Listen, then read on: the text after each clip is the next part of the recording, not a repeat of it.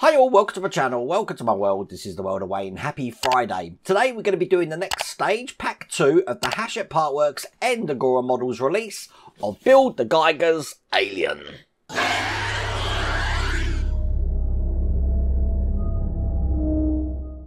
Now remember, if you're in the UK and you want to get this, you can get this through Hachette Partworks, and I have put the description to Hachette Partworks and the web link just in the video description there. If you're in the US, then you can get this from Agora Models. Once again, the Agora Models link is down there as well. Now, as you can see in the last stage, we actually did the inside head section here with the jaw, which we had there. We also did the first bit of skin, which is held on by magnets, funny enough, onto this interior here.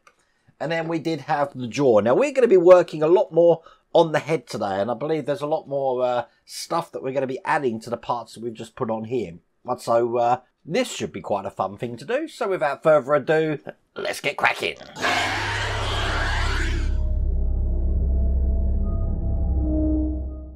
So it's all going to start in stage 5. And again, all these parts come in these brown packages here.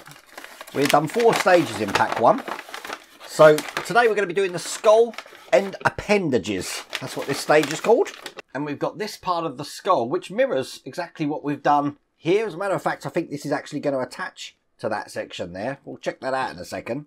I have some screws, and all of these sections here are the appendages, which is like a rubbery material this is. So I was absolutely right. The first thing we're actually going to be doing is taking the headpiece here and attaching this piece just on the bottom here. So I'm lining up these lug holes, put that in, whoops, like that, and they're going to be held in with these screws that come in this pack. That's one. Certainly makes this headpiece very big. And this one's 2. It's now just a case of putting all of these appendages into place. Now, these are like a rubbery material, and the first one's actually going to go on this side here, just like that. It fits into the indent really well, but we do need to glue these in. So let me get some glue prepared. So this is the first piece that's going to go in. I'm just going to put some glue just on this edge here. Again, people are wondering what I'm actually applying this with. It's just a pin vise with a pin stuck in the end. It's nothing magical. So I just put some glue both sides. Hold that in place. And it's going to stick, no problems at all. Take the next piece, and again, just check we've got this round the right way. And it should follow that line going down the head here. So again, more glue. This time, I think, to make it tidier, I'll actually just put glue directly into the channels this is going to stick. And that's that one in. Next one looks like that. Same deal. And just keep continuing down, going up in numbers, doing exactly the same thing. So this is the next piece here, which looks like that. I'm always doing a dry fit just to check these. And then the last one on this side's got a little light bend in it, as you can see there. So get that one in as well. And there we go. That's what it looks like all the way down that side. The last 2 sections we've got are just going to go along this edge here. So this is again a dry fit, but this is going to go in like that. So again, I get the glue ready for that. And these pieces sort of like push up into this little cavity there. So like that. And we do exactly the same for the last piece I'm about to put in here. Including the little dot that's just down here. You might find it easier to actually put it upside down there to make sure everything's gone in. Just pushing that nice and hard, making sure they're all in. Excellent. There we go. That's all in place, and that is all there is to do in that stage.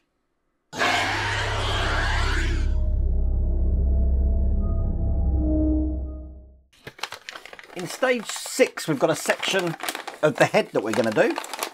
Very large section of the head, as you can see there. I'm going to put all this to one side because we need this part of the jawline that we were working on before, and I just want to take off this side panel here because I have a washer to put in. This is what the washer's looking like, which is going to go into this gap just here.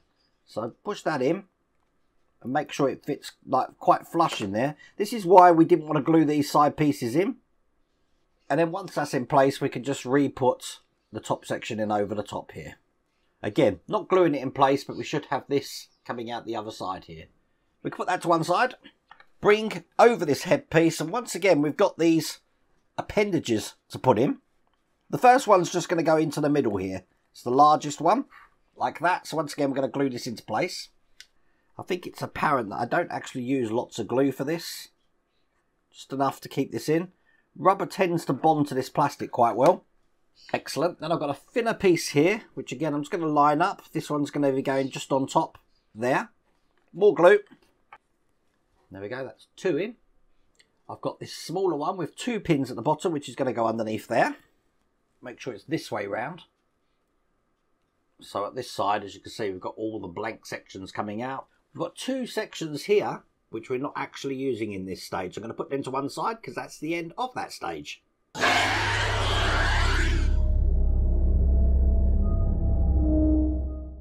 On stage 7, we've got the centre left section of the head. Again, a massive piece, this one. And lots more of these appendages, some really thick ones this time. So the first thing we're going to do, though, is we're going to increase the size of this by attaching what we've just created to the new piece here. So this is just going to go over the top of this section like this. Get that pushed down into place. And once again, this comes with the screws that we need to join this together.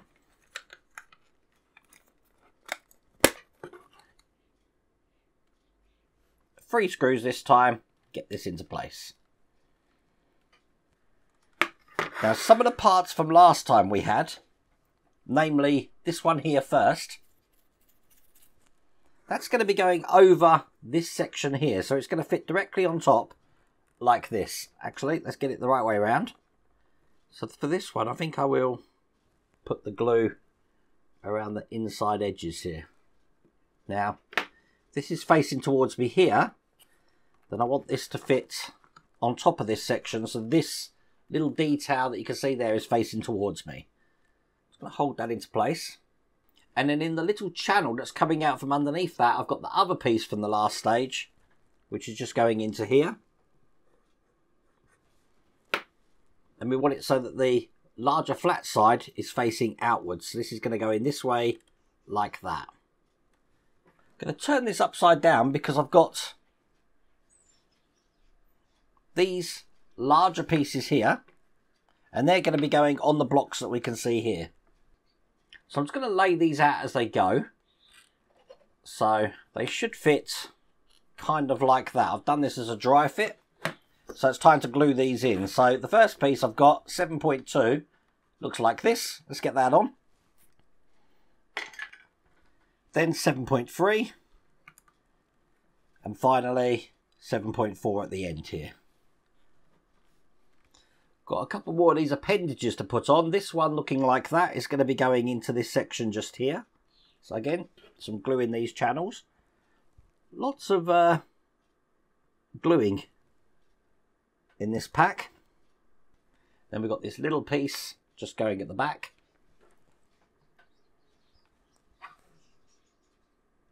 Probably not making it apparent on the video, but I do test fit or dry fit everything first to make sure it's going to fit fine. They've got this large appendage here. Look, check that one out. Very flexible this one is. This is going to be going into the point just here. So the end goes over this section and then it's following the root down. So get this glued in. Perfect.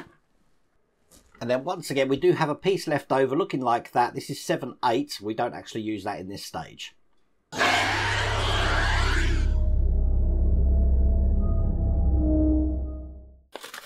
In stage 8, we've got the front right section of the head. So it's very similar to what we've just been doing. Right down to the point of getting the washer again. Whoops, which I've just dropped. Bringing over the jaw again. And we're going to be putting the washer just in this side.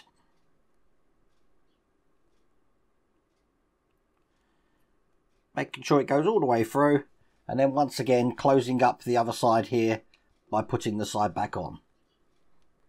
Now, even though we know that these pieces are going to go on here, they don't actually want them still glued into place, so I'm going to leave it like that for now.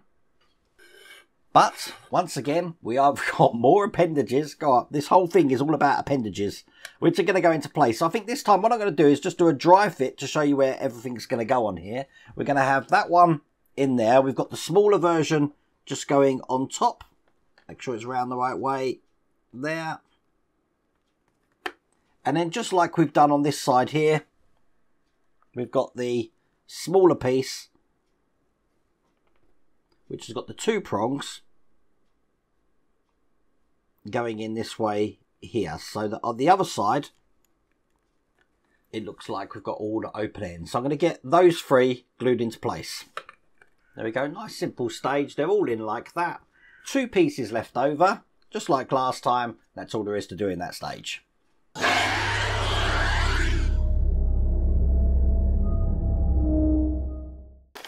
In stage 9, again, exactly like we did last time. We're going to be putting both sides of the head together that we just did before. Get these more appendages out here.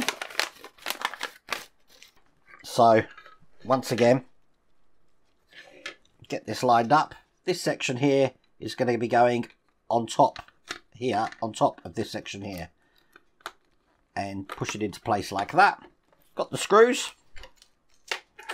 3 screws to put this into place. So that's one whole piece. They're ready to add the appendages to. So again, these first 2 slots that we've got here are the ones that we had from the last stage. So get some glue on these.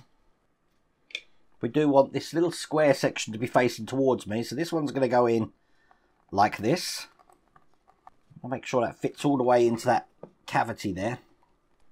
And then just like last time, I'll do a dry fit on all of this section here just to confirm I've put these around the right way. We've got this one going in the middle. This one on this end here. And this one going in there. So once again, I'm going to glue all of these into place. And there you go. That's all in. That's all there is to do in that stage. Once again, we do have this piece left over.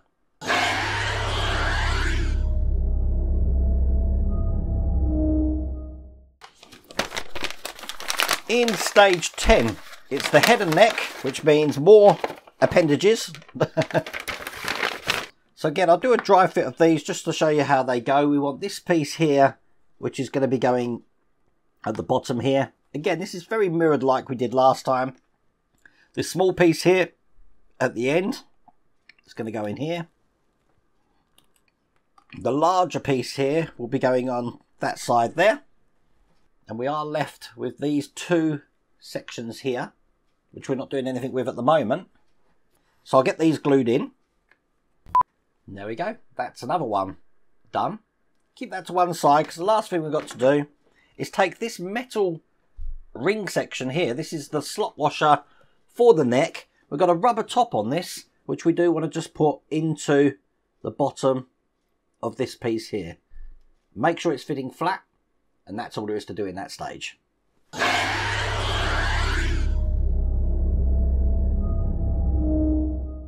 Stage 11 is the penultimate stage here of the neck. So we are going to be assembling all the pieces, which is going to provide the articulation for this. All of this is metal, as you can probably hear. What I'm going to do is take what we had last time with that rubber washer we've just put in. I'm going to be putting this shaft in. So that's going to go all the way to the bottom like that. I've got another rubber grommet which is going to go in the top, which is going to provide friction resistance to that. Over the top like this here. And then I'm going to want to take the top of this and screw this into place. That will push everything down. And we do want this ball joint to be as stiff as we can get it. Otherwise, we're going to have a bad time. I don't know if it's going to let me turn this with a screwdriver. A little bit. That's quite stiff. So I'm happy with that. And that's in place there. Now we do have this little pin. and a plastic base here, but that is all there is to do in that stage.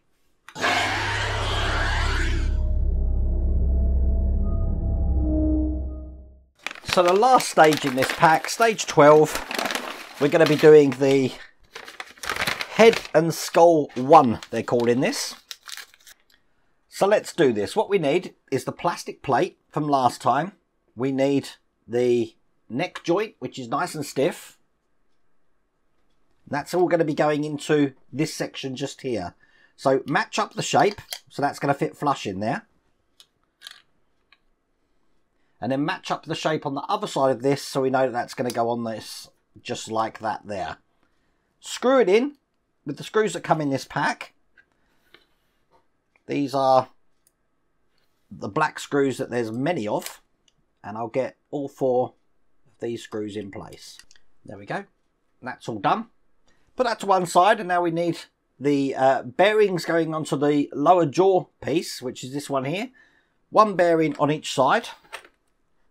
One here, all the way on, and the other side there. Bring over the left side of the head, this one here, and I want to put this into the hole that we got there, just like that, so that the bearing goes all the way into that point there. I had to push that quite hard. Now this part of the jaw, the slot here is going to be going into that section there. This gap here is going to be towards the back, and these lug holes are going to be going underneath these points here. So I'm going to approach it from the bottom, get this in, like that. Perfect. This part of the jaw should be able to sit on that section there. Then going to be taking the other side of this and then just matching that off to what we've just done. So again, make sure the bearing goes in at the front. Make sure this piece slots in to this side. And there we go, everything looks to be perfectly in place there. I'm going to be using these same screws to now screw those pieces into place. Line up the back section as well and get these in. So we got 3 at the back.